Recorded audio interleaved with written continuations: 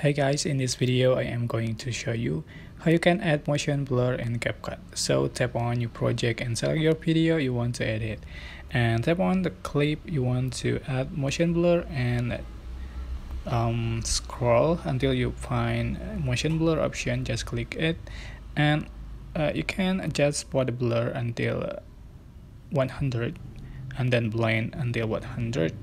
So direction you can select this one, so I want to select both, and for the times select 6 times. So just click check marks and just wait for applying motion blur. Shorten your video to reduce processing time.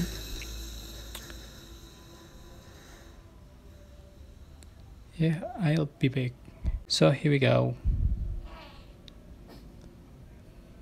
Okay, it's very simple. That's how to add motion blur in CapCut.